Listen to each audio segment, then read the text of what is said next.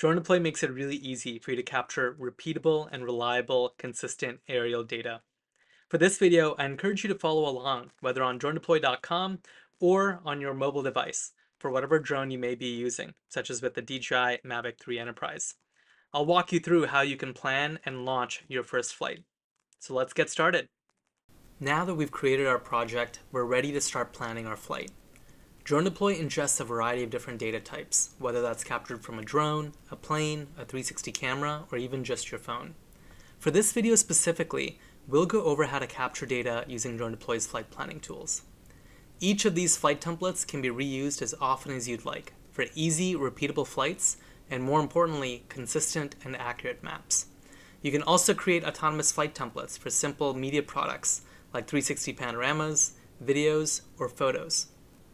You're also able to launch a manual flight directly from this screen here.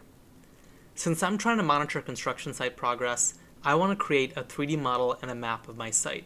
So I'm going to start by creating a standard map plan. Once you've created this flight template, you'll see a bounding box appear over your site. This box defines the area that you're interested in mapping.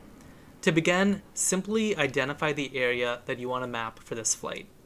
Don't worry about getting the boundaries perfect, as you can always adjust them later once you're in the field. You'll notice as I'm creating this template, you'll see the green lines update. The green lines actually show you the path that the drone is going to follow if I was going to launch this flight right now. On the left-hand side, you'll see some of the metadata associated with this flight. For example, with this quick flight plan that I've created, we'd be flying for about 53 minutes, covering 68 acres. We'll take about 1,000 images, and we'll need about 4 batteries. Don't worry, we've still got some updates to make. This is based off of a standard DJI Mavic 2 Pro, which is the most common drone used on DroneDeploy, but when you connect your drone out in the field, these estimates will update based on the drone you're using and the camera that you have available. Next, we can determine if you want to conduct a standard or live flight. The standard flight mode will get you the highest quality map and model of your site, but will require more flight time and upload of your data after that flight. With over 2 million flights completed a year by DroneDeploy, we've embedded our learnings directly into our flight planning interface. When flying a new project, we will automatically set the flight altitude as well as any of the advanced flight settings, such as speed, focus, flight direction, and image overlap settings, based on the flight parameters we've seen produce successful results. For most of your flights, leaving the automatic settings as is will yield high quality and high accuracy flights. For more intricate sites, you can also enable Enhanced 3D, as you can see here. This will adjust your camera angle and perform a perpendicular or orbit flight to capture additional oblique imagery so that we can generate a high quality 3D model. The live map option here would allow you to get an instant view of your site. We will stitch a 2D map of your site in real time, in addition to capturing the images needed for 3D processing. Within this view here, you also have the ability to check your airspace and LANS authorization information within the United States.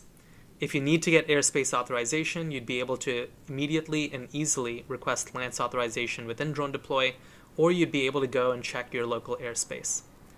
What I'm able to see here is that I am in a green zone and no authorization is required to fly in this area. Most excitedly, for those users that are using the new DJI Mavic 3 Enterprise RTK drone, you can leverage DroneDeploy's RTK network that spans the United States, parts of Europe, and parts of Australia, and more countries coming up over the next few months. What this means is that you'll be able to capture high accuracy data without needing to place additional ground control points or taking into account other considerations on your site. For those of you that are interested in getting a high degree of relative accuracy, we recommend using a DJI Mavic 3 Enterprise RTK drone. And that's all there is to it. You're ready to launch your first fully automated flight. Whenever you're ready, connect your drone through the DroneDeploy mobile app or open it up on the smart controller if you're using a DJI smart controller drone, and launch this pre-flight checklist in the bottom right. Once your flight is complete, you can start uploading the images over LTE or Wi-Fi directly from your mobile device or controller, or you can navigate to the Upload tab and upload your images for processing. DroneDeploy makes it incredibly easy to process data. No need to play around with processing settings, file formats, or anything else. You simply drag and drop all the images that you want to process, your panos, your videos, or any other data, and simply start uploading. You'll receive an email when your model has been processed and ready for you to view. Note that these images do not need to be captured using the DroneDeploy Flight app or ground apps. You can upload any images or video you've captured as long as it meets our processing criteria. In the next video, we will go over how to capture your first DroneDeploy ground walk.